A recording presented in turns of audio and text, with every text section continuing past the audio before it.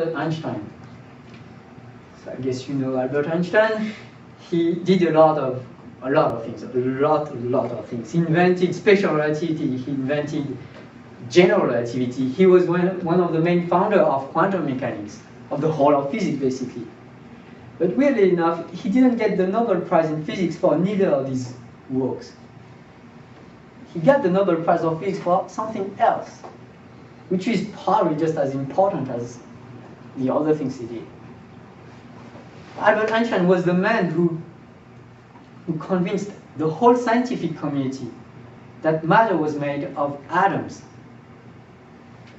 Now you might want, the interesting question is, how did he prove it? How do you prove that matter is made of atoms? Especially when you're working at a patent office, as he was back then. He had no instruments or no way of doing experiments. Well, he went back, he studied a problem that was an observation that was made by Robert Brown, a botanist, in 1828, so 100 years before him. So anybody could have done that. Okay?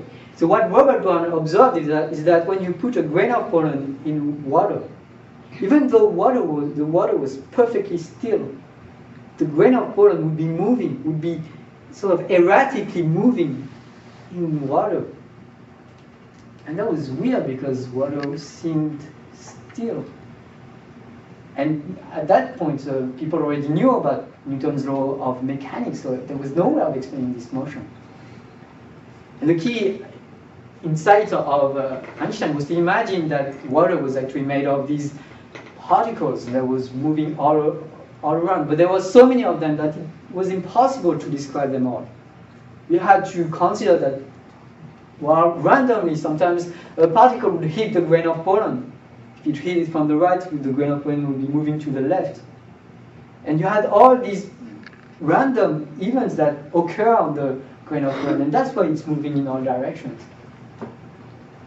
Okay, but how do you come up with, how can you convince the committee of that? Because this seems like random. It seems like you cannot predict anything about something. It's fundamentally unpredictable. So how do you convince the whole scientific community that this is indeed what happens? Now the key idea of Einstein was an ergodic theoretical one. His idea was to look at the trajectory of the grain of pollen as you look towards infinity. That's the key idea of ergodic theory. You track the trajectories towards infinity. Okay?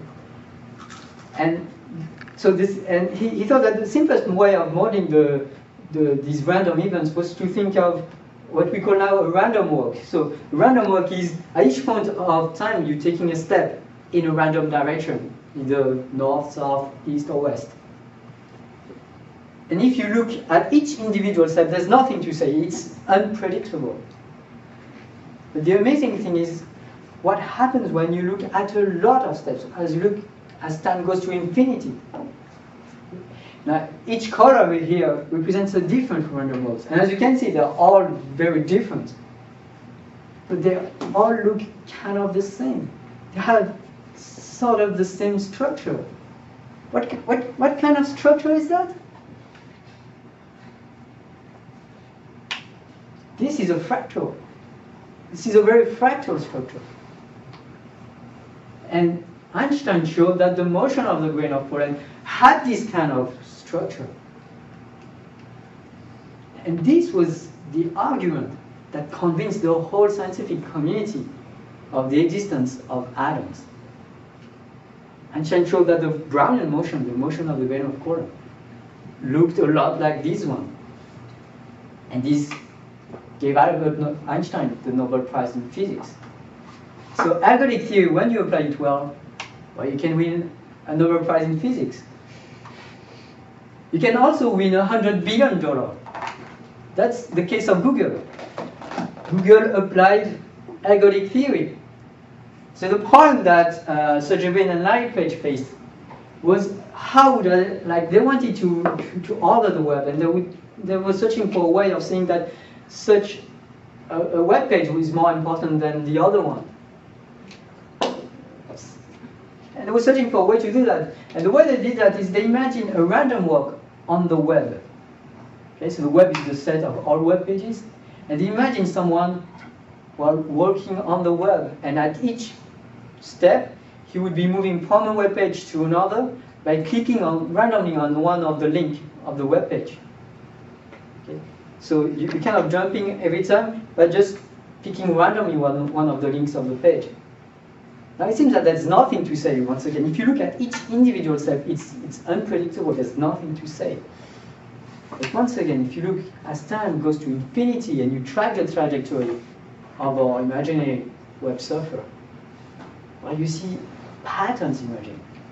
What kind of patterns do you see? Well, you see that our web surfer here will go to all the places of the web, nearly all. And he will come back to all the places of the web, all the web pages, an infinite amount of time. More precisely, if you look carefully, you see that the web surfer would be coming more often on some web pages than some others. For instance, he would be coming more often on Wikipedia than on Science4All today.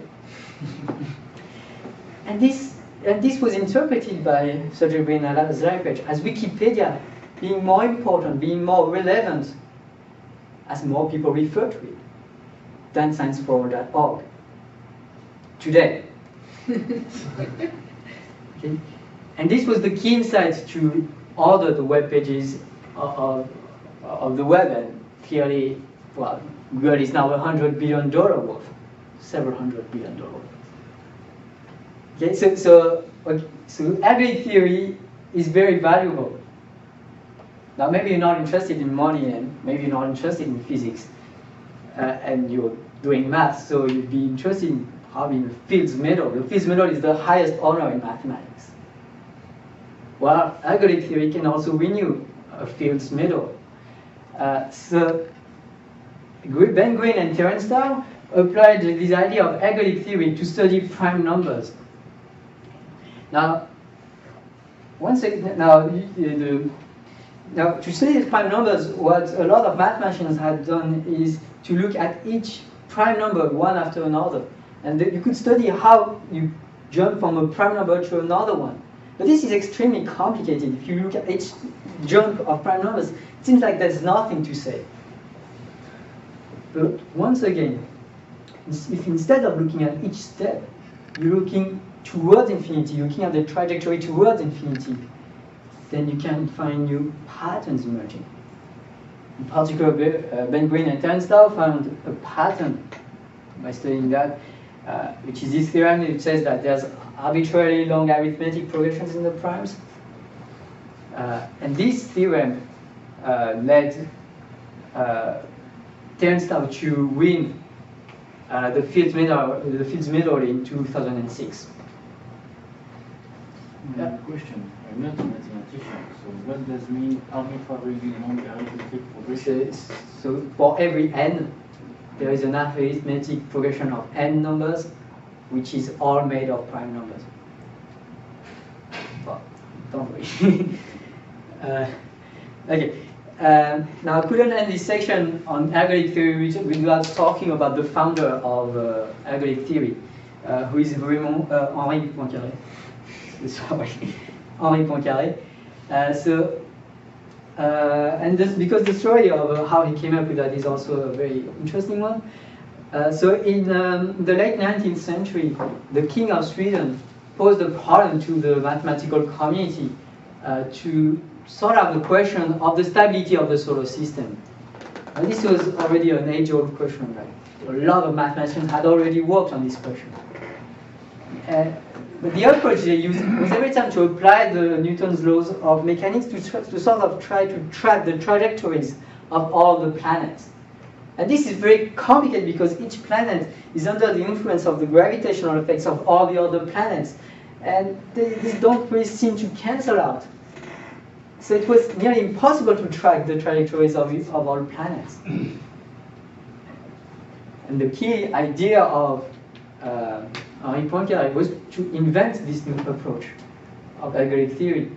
Instead of looking at the trajectory of the Earth through time, which is very complicated, he looked at the trajectory if you look towards infinity. Now he used one property of Newton's law, which some conservative property of Newton's law of motions. And this property implied that there was some pattern that would be emerging as we go towards infinity. Namely the fact that the solar system would be coming back at nearly its present state if you look far enough in the future. This is known as Poincare recurrence theorem. If you look far enough into the future, the whole solar system will be coming back at nearly its position, at nearly its initial state. In fact, it will be coming back an infinite number of times to nearly its present state. And that was the convincing argument that the solar system is stable. So as the story goes, he proposed this solution and he was awarded the prize by the King of Sweden. But then when it was going to be published, a mistake was found. There was some flaw in Henri Poincaré's reasoning. Now, you have to put yourself in his position. He was just awarded a prestigious prize. People found out that he was flawed. It must have been very hard. It could have destroyed most people. But not Poincaré. Poincaré was the kind of mathematician who, when he was faced with a problem, he would invent a whole new theory to sort of come around the problem. And particularly in this case, he then invented chaos theory to give strong indication of the instability of the solar system. Okay. Now, the work of Poincaré on chaos theory has kind of been forgotten just after him.